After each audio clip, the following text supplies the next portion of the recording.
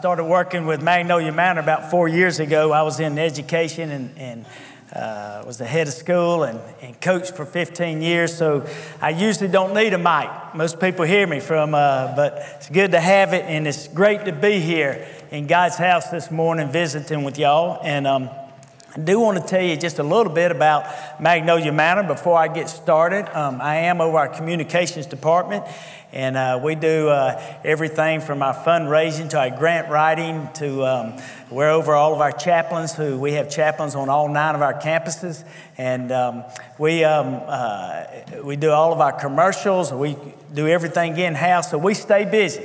But it's good to be with Magnolia Manor.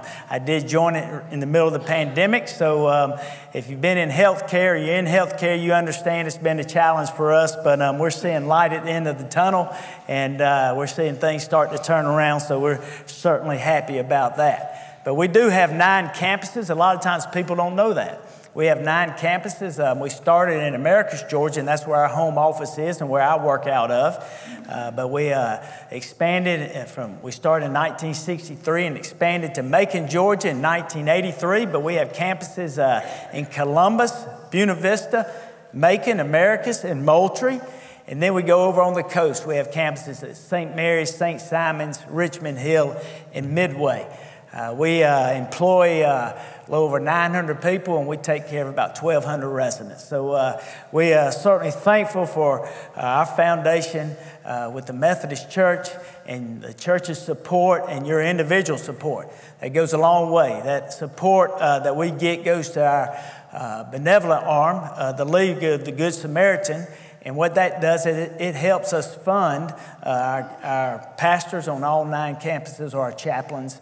And then it also it keeps a promise that our founders made over 60 years ago when we opened up, that no one would ever have to leave Magnolia Manor if they outlive their financial means. So thank you for your support. It goes a long ways, and we certainly appreciate that. But I'm going to move on into a message this morning, and our vice president for church relations is Henry Bass. Some of you may know Henry. He's a retired Methodist preacher. He's a district superintendent, and he's one of my mentors. And he told me, he said, Ty, when you go to speak, don't forget the 3 B's. I said, well, what are they, Mr. Henry? He said, be sincere, be short, and be seated. I said, yes, sir. I'll try to do that. So thank goodness you got a clock up there on the wall sort of keep me in line. But also it's great for me to have my wife here, Laura Lanier Kinslow. We'll celebrate our 35th wedding anniversary July 1st. Don't forget that. And we have 2 children. Our son Banks lives in Auburn, Alabama, and with his wife, Hart, and they have our 6-month-old grandson. So we're proud grandparents now, and there's nothing like grandchildren, I can promise you that. And then we have a daughter who just graduated her master's in Augusta, Georgia, and she's fixing to be an occupational therapist. So we're proud of our 2 children and thankful for them, and especially the grandson. But we're going to be in Exodus this morning, and the verses in Exodus will be in chapter 14, 10 through 16, 23 through 25, and then finish it up with 31. I'm going to read those verses real quick. So in Exodus 14, 10 through 16, many of you know this part of it. It's where the Egyptians were chasing the Israelites, Pharaoh and the Egyptians, with the Red Sea. And so many of us know the story of the Red Sea, the parting of the Red Sea. So here we go. As Pharaoh approached, the Israelites looked up, and there were the Egyptians marching after them. They were terrified and cried out to the Lord. They said to Moses, was it because there were no graves in Egypt that you brought us in the desert to die? What have you done to us by bringing us out of Egypt? Didn't we say to you in Egypt, leave us alone, let us serve the Egyptians? It would have been better for us to serve the Egyptians than to die in the desert. And Moses answered the people. He said, do not be afraid. Stand firm, and you will see the deliverance the Lord will bring you today. The Egyptians you see today, you will never see again. The Lord will fight for you. You only need to be still." Then the Lord said to Moses, "Why are you crying out to me? Tell the Israelites to move on. Raise your staff and stretch out your hand over the sea to divide the waters so the Israelites can go through the sea on dry ground." I'm going to skip down to 23. It says, "The Egyptians pursued them, and all Pharaoh's horses and chariots and horsemen followed them into the sea. During the last watch of the night, the Lord looked down from the pillar of fire and cloud at the Egyptian army and threw it into confusion. He made the wheels of the chariots come off so that they had difficulty driving. And the Egyptians said, 'Let's get away from the Israelites. The Lord is fighting for them and against Egypt.'" And then in verse 31, it goes on to say, "And when the Israelites saw the great power the Lord displayed against the Egyptians, the people feared the Lord and put their trust in him." So we can see that in Exodus, it is the exciting story of God's guidance. God led Moses and the nation of Israel out of Egypt, and he wants to lead us as well.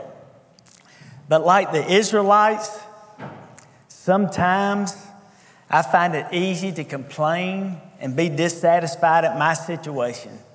You know, some things just aren't going the way I want them to go.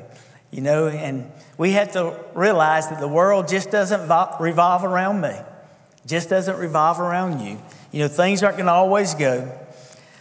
But even though they don't, as Christians, and we have struggles, we shouldn't ever just sit there and complain and be unpleasant. And, you know, we need to trust God, and we need to trust him completely.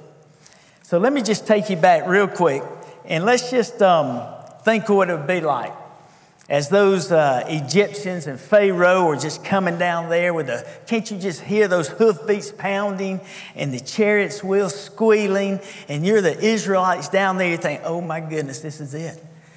This is it. We're doomed. They're coming to get us. There's nowhere to go. You know, but so in verse 10 through 12, it says, "As Pharaoh approached, the Israelites looked up, and the Egyptians were marching after them. They were terrified and cried out to the Lord. They said to Moses, 'Was it because there was no graves in Egypt that you brought us to the desert to die? What have you done to us by bringing us out of Egypt? Didn't we say to you in Egypt, leave us alone, let us serve the Egyptians? It'd been better for us to serve the Egyptians than to die.'" So, you know, the panic was setting in. Have you ever been in a situation where panic just starts to set in? I know I have. Well, I get worked up, I get hot, I get sweaty, I'm not sure what to do. You know, sometimes I start complaining and maybe whining a little bit, and, you know, we shouldn't do that. We should look back and think about, you know, God's powerful hand has delivered me time and time again. But like the Israelites, sometimes we don't completely trust God.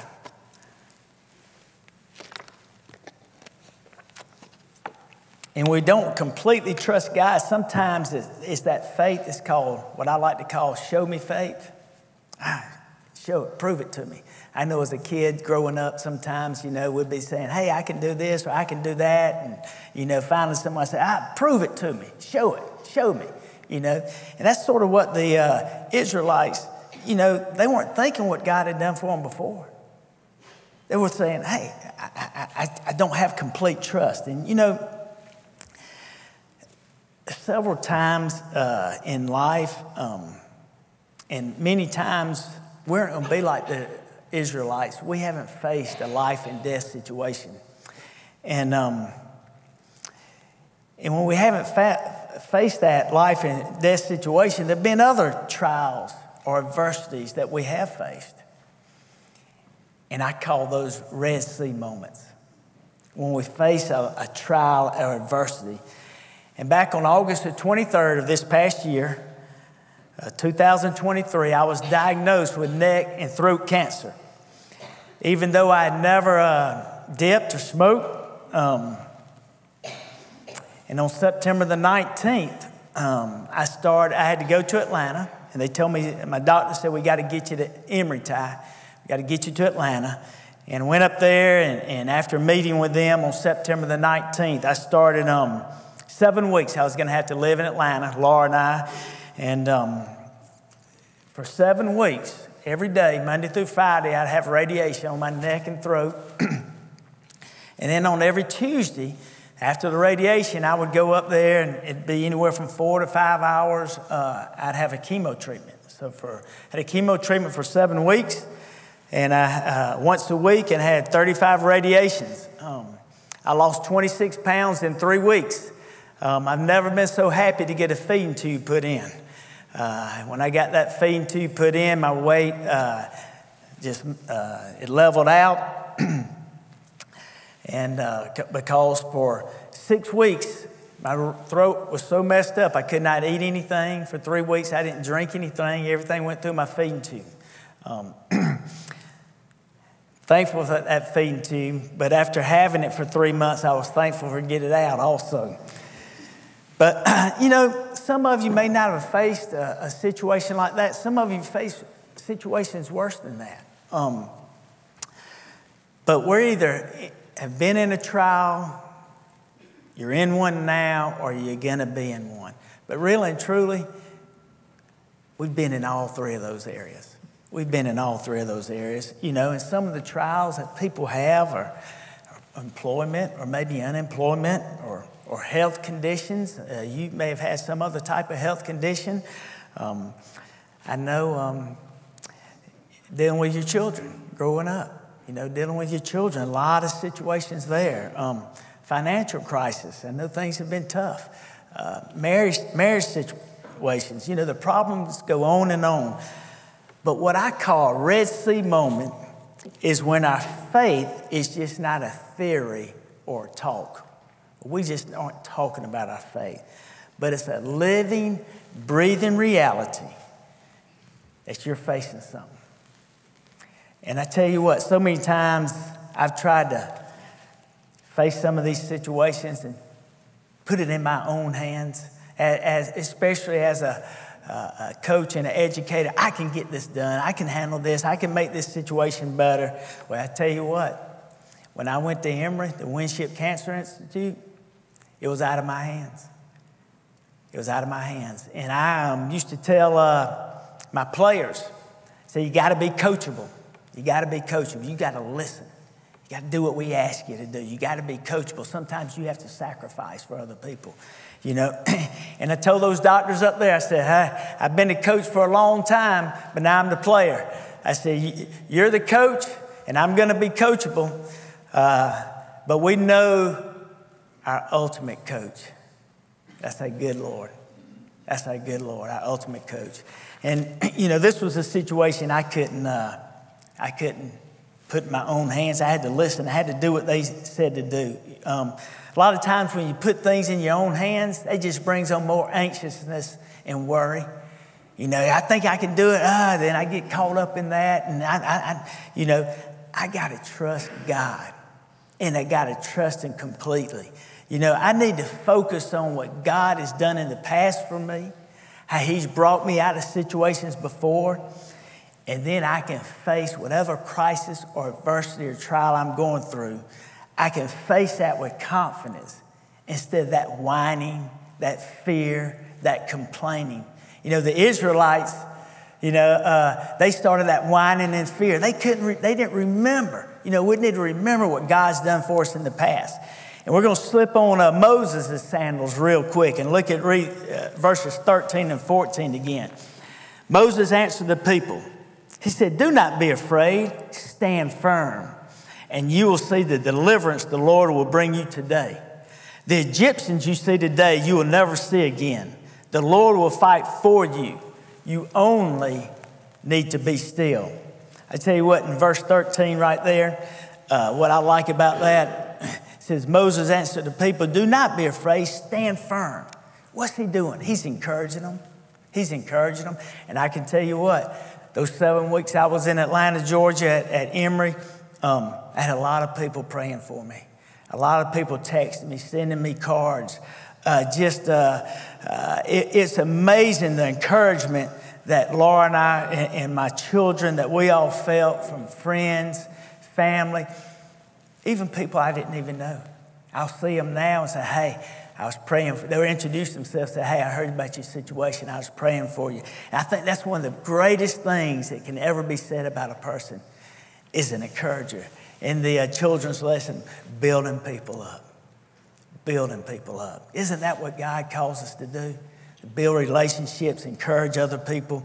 And then in verse 14, and I'm sorry, now you know I have to drink a lot. Once you have that radiation done, it sort of kills some of your saliva glands, so I get sort of dry.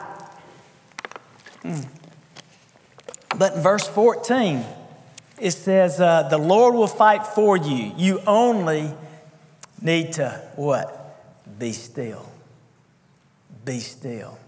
I tell you what, that goes against when I'm trying to do it in my own hands. I'm trying to do everything. I'm worried about everything, thinking, I need to be still. I need to be still. And what I think that means is be focused, be locked in.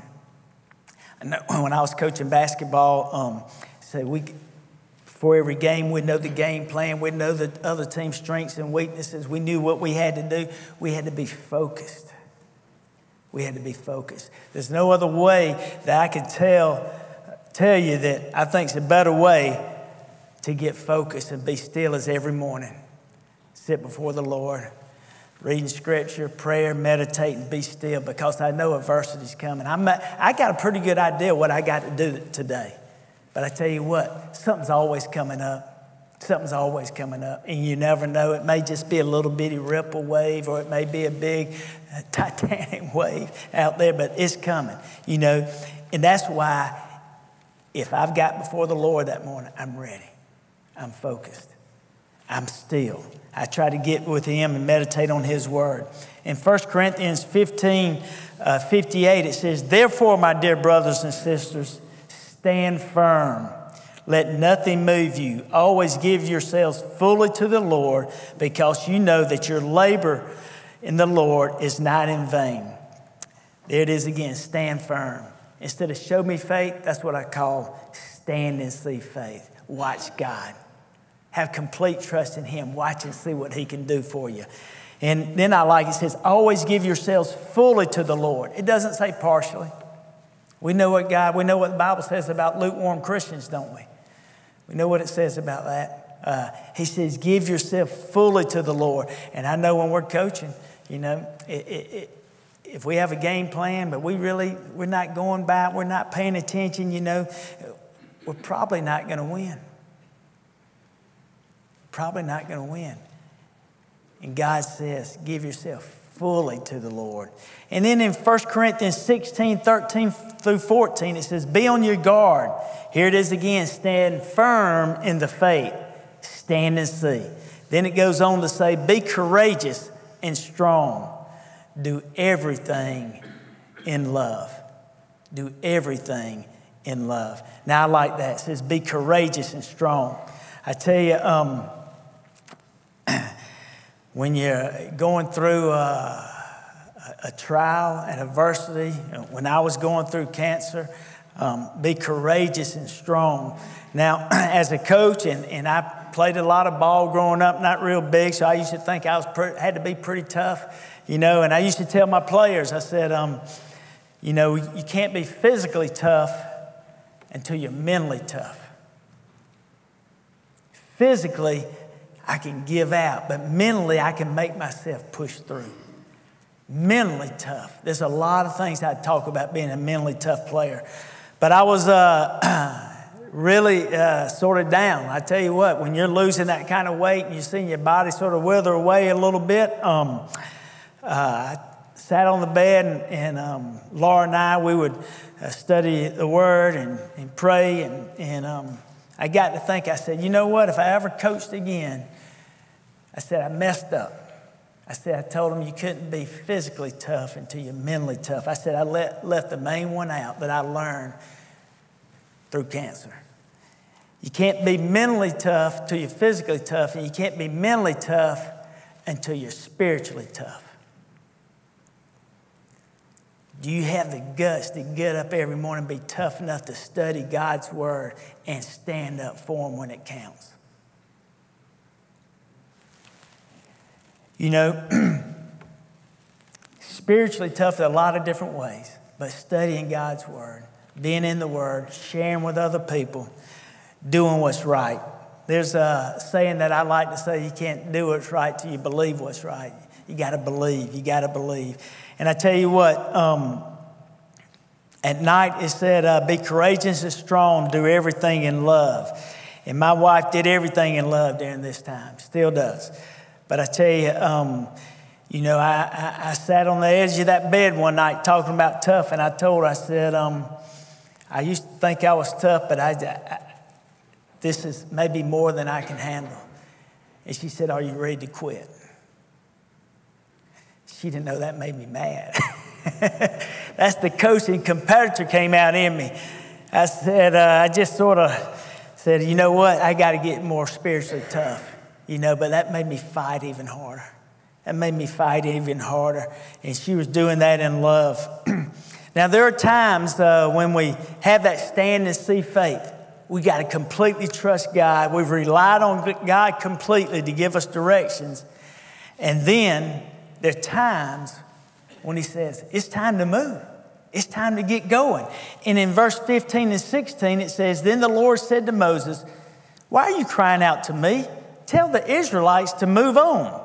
Raise your staff and stretch out your hand over the sea to divide the water so that Israelites can go through the sea on dry ground. So he said, hey, you've prayed about it. You got faith in me. Move. It's time to do something. And that's like when I was going through all this, and so many times I wanted to have a pity party. I wanted to feel, but I said, hey, that's not what God wants. Keep having faith.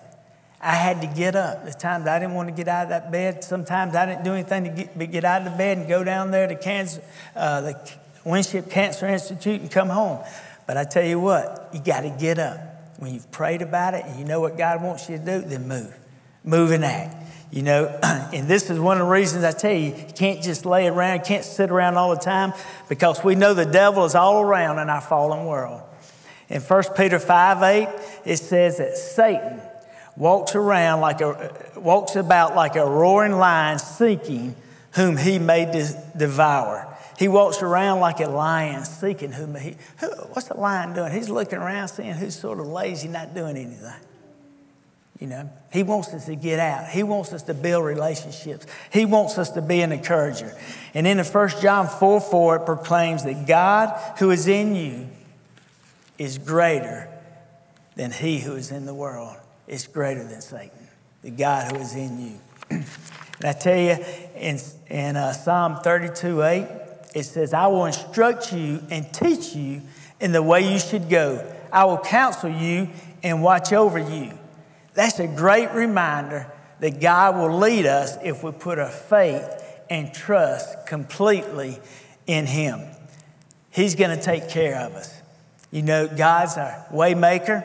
He's our miracle worker. He's our promise keeper. And he's our light in the darkness. I tell you,